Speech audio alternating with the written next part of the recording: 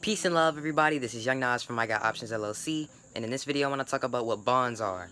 Alright, so bonds, if you've done any research on investments or stocks or anything of that nature, you're going to hear that word bonds. Right? So what is that? What are bonds in the first place? Bonds are loans that you give out to different corporations.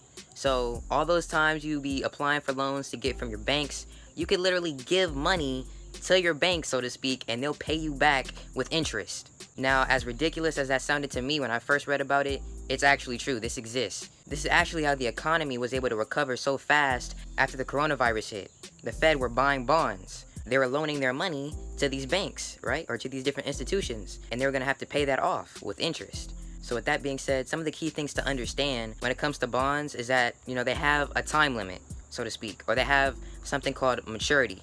It basically tells you how much time that corporation has to pay you back, right? So, for example, bonds typically cost $1,000, right? Now, when you buy a bond, you're basically giving that $1,000 to whatever corporation you want, right?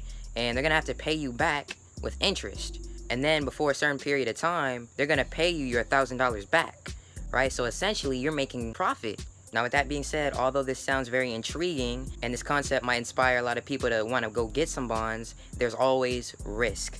The major risk that's involved when it comes to buying bonds is the issuer or the person receiving the loan defaulting, or basically saying, hey, I can't pay you back your money, I'm sorry.